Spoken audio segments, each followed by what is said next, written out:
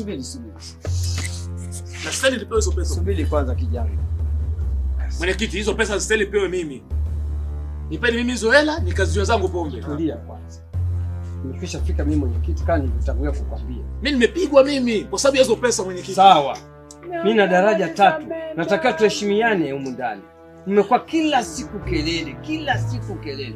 Mradi zimekwisha patikana, basi ngoja tutafute usalama wenu. Mkae vizuri kama juzi na jana. Hapana kukaa mnapigizana kelele. Wewe ni mwanaume alijali kawamuna. Msimamizi. Lazima uwe na moyo wa kijasiri, wa kuweza kuvumilia. Kila sio unalolisikia basi unalichukulia kama lilivyo. Mengine unamezea. Sisi wote ni wanaume ndio. Mwanamke mpumbavu sana huyu mwenyekiti. Pamoja na hivyo. Hadi fedha imepatikana basi. Mwenyekiti mimi nimesikia lakini sio mwanamke yule. Sio mwanamke. Basi mwanae kalipiga sahani hapa mimi. Kama nisamee mwenyekiti, mwanangu nisamee. Samee mwanangu nisamee. Mwenyekiti.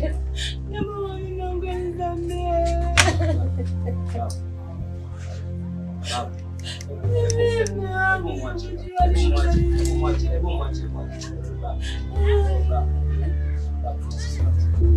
Tunatakiwa tuwasamehe hawa 70 mara 1000. Tuwasamehe mara 100, mara 200, mara milioni 2. Hawa ni wakusamehewa. Si hayako kwako tu, yako kwa sisi wote tunavyoona. Aligafilika naye ni binadamu. Alikuwa hafahamu wapi kazi. Mimi nafikiri sasa kwa kuwa tumepata pesa, basi amekwisha huko ndani. Ishini kama juzi na jana. Elewaneni, pasiwe na vurugu. Nafikiri mnanielewa vizuri. Unanipokea vizuri kijana? Mwenyekiti nakusikia. Shika hela yako. Chukua hela. Jamani mmesikia? Waishi kama juzi na jana. Pasiwe na kelele tena. Kelele hazisaidii kitu. Maisha yaendelee. Haya mimi nakuambia. Haya asante. Mimi nipigwe na stafa.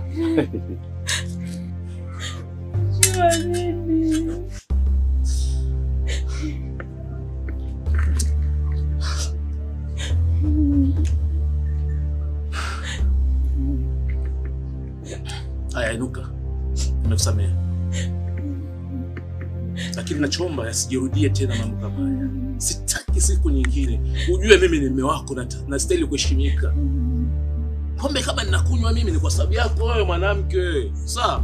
Okay, kila siku kelele ndani ndio maana sitaki kukaa ndani na zangu kilabuni na kunywa zangu pombe huko. Endapo ukiniheshimu ndani, mimi nastahili heshima tu yani. Mimi nakuwa mapenzi wala niheshimu. Hicho ndio kitu ambacho Mwenyezi Mungu katuasa tufanye. Sio wewe sasa kila siku kelele sio unaona unaibika mbele za watu. Kijana wako kanipiga, kaniibisha, mimi namvisha, namvalisha. Na wadumieni kila kitu tena upendo na waonyesheni. 15,000 kwa siku nafikiri kila mwanaume ndio anafanya hivyo lakini wewe mwanamke. Ila unanipa uchungu sana mke wangu. Mimi nimekuchukua kwa sababu ule mwanaume alikutelekeza. Sasa mimi nakulea vizuri tena unataka uleleki sasa. Ukijirudia siku nyingine, mimi usikupeleki kwenda ukata mapaka kabisa kia Mungu wewe na kuweka bucha. Ndio kitu nakwambia. Mimi nikusamea tena kwa moyo mkunjufu kabisa. Hebu inuka.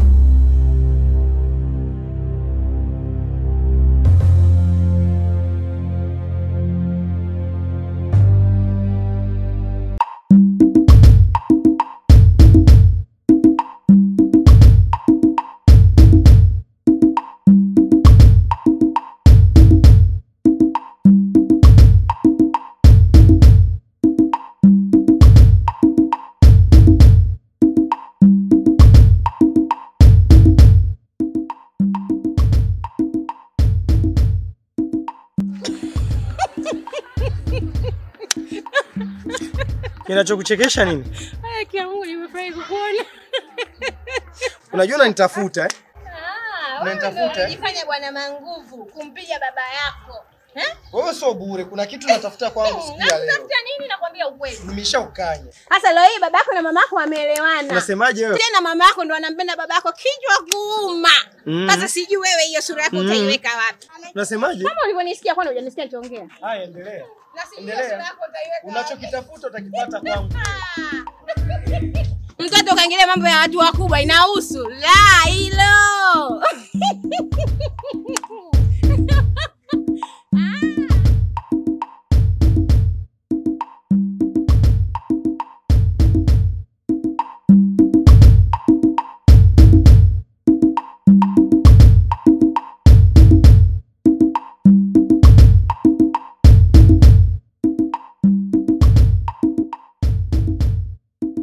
Si hapo kwa kina Stafa, babake na Stafa alikuwa anagombana na mama yake.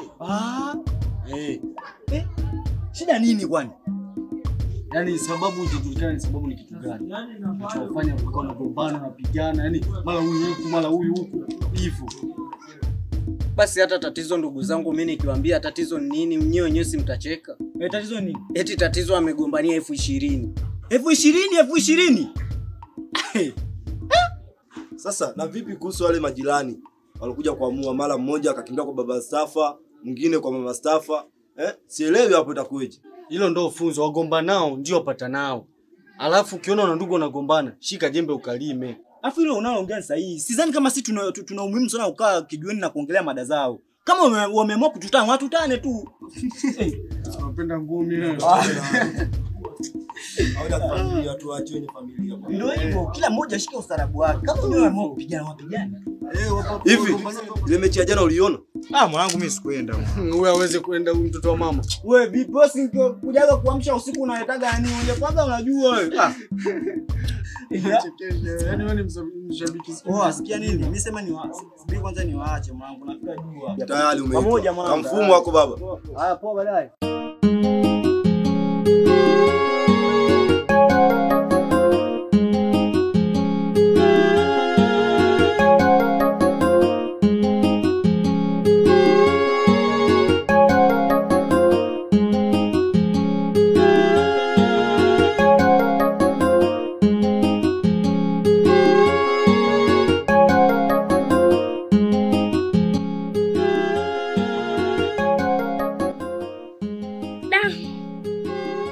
Yaani shuka imeshanichokesha jamani. Ndio kazi za ujiji sasa nitafanyaje? Fume tu.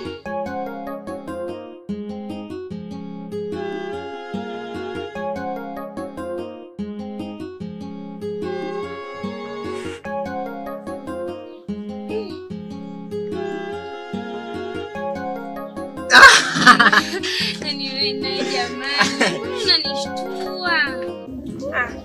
Safi. Unajua kipole sikujua kama nitakukuta hapa. Kwani ulijua ni kwapi? Okay, sikia kwanza tuachane nayo. Hivi mbona nikitumia simu zangu ujibu kwa wakati kuna nini? Yaani kazi zimenibana sana mpenzi wangu. Kazi kweli? Kweli, wewe unaona ishuka inahitajika kesho kutwa.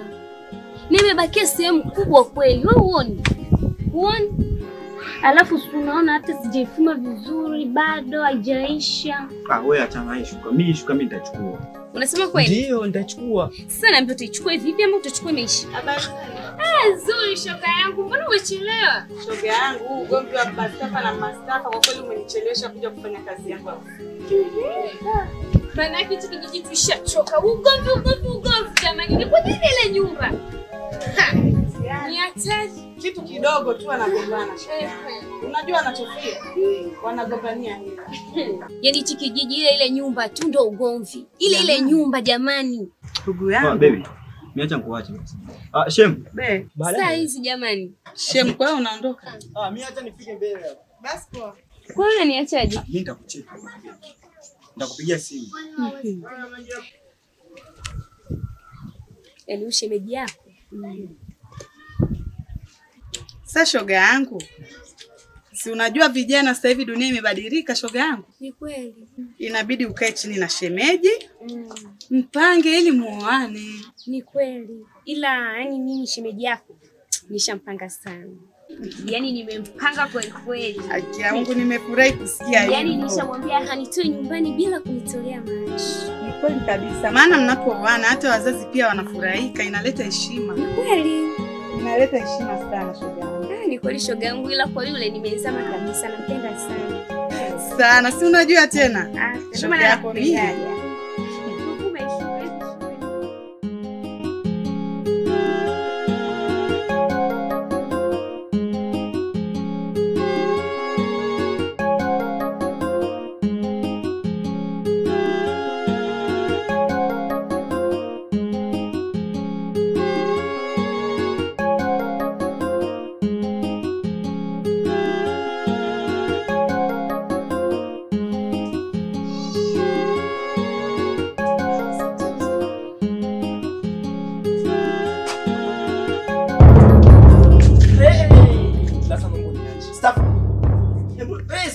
Nimeambiwa mjinga huko ndani, mimi huyu simtaki, naomba aondoke. Yaani haina staff, hebu nisikilize. Lazima nakuheshimu sana. Kama vipi mtoe wewe aondoke, mimi huyu simtaki. Hebu nimeambiwa kwa yupo ndani, simtaki. Staff, hebu wewe, hivi kwani waga unaniheshimu wewe? Lazima nakuheshimu sana. Sasa sikiliza. Nakuheshimu sana blaza. Simtaki huyu mzee, mimi simtaki, naomba aondoke. Hebu ndio kusikia kwa ndoto. Blaza, nini shida? Sikiliza nikwambie.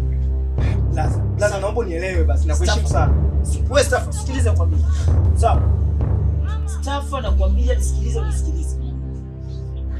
Yaani mchukulie mtu ambaye anayeishi na mama yako kwamba kuwa kama ni baba yako mzazi wa kuzaa. Kwa hiyo usimchukulie kama takataka. Sijui unanielewa? Mwanaume ukikosa subira, kinachotokea ndo kama hicho ambacho wewe unachotaka kukifanya sasa. Sawa? Mwanaume ni subira. Sawa? Kila mtoto wa kiume ana mama yake, na mimi pia. Lakini siwezi kufanya vitu kama hivi. Kwa nini maanishaje? Namaanisha hivi, upoteaji wa hela. Upoteaji wa mama yako hivi unaujua? Mama yako kapoteza vipi mahela? Sikia nikwambie, mama kapoteza hela ndio nakubali, na aliyezichukua ni huyu mzee. Huyu mzee ndo kachukua hela za mama. Anakaa tu, anachukua hela, anazitumia huko kienyeji, anakunywa pombe, anafanya anavijisikia, alafu anakaa anakuwa anampiga mama yangu mtaani. Bro, wewe ni mama yangu kanizaa. Kanizaa huyu. Sikiliza nikwambie, wewe. Mama yako zile pesa hajazipoteza. Unakosea blaza. Hebu sikiliza wewe. Wewe unataka unipe mambo kama haya? Upoteaji wa hela kwa mama yako. Pesa zikupotelea ndani. Bali zile pesa zimepotelea dukani, na baada ya kuhudumiwa tu kutoka, zile pesa mimi nilizungota. Nasemaje blaza? Zile pesa mama yako kuzipotezea ndani. Zile pesa mama yako kazipotezea dukani. Na zile pesa mimi tayari shakuja kulipa mama yako huko ndani. Tumeshakaa huko kwenye sebule huko na babako, wameshaongea, wameshapatana tayari. Sasa leo wewe unakuja huko na jazba, utakuja kujiingiza kwenye matatizo yasiyokuwa ya lazima stafa. Blaza, utani pembeni, lakini kweli wewe ndio uliziokota hizo. Zile pesa mimi niliziogota na nishampitia mama yako ndani. Sawa? Sasa hizi mama yako na babako wameshasameheana huko ndani. Wameshasameheana, wameshaongea, mambo yameisha. Sasa wewe unataka kuja kujiingiza kwenye matatizo sio kuwa lazima. Sameheana. Na kinachotakiwa kwa sasa hivi inabidi uende ndani kamuombe babako msamaha. Sasa blaza, mimi nawezaje kumuomba msamaha? Umeona vurugu siku ya leo? Staff, hakuna vurugu hapa. Watu wameshapiganaga mapanga. Bora wewe. Watu washapiganaga mapanga, washatakaga kuuana. Sijui unanielewa? Kwa sababu tu ya familia hii. Sio wewe leo usema kama mfike tunapukana baba sijui nini. Enda kapige goti kwa baba yako muombe msamaha. Basi nashukuru sana blaza. Sawa? Hebu naomba ujikaze. Sawa? Asante. Sawa.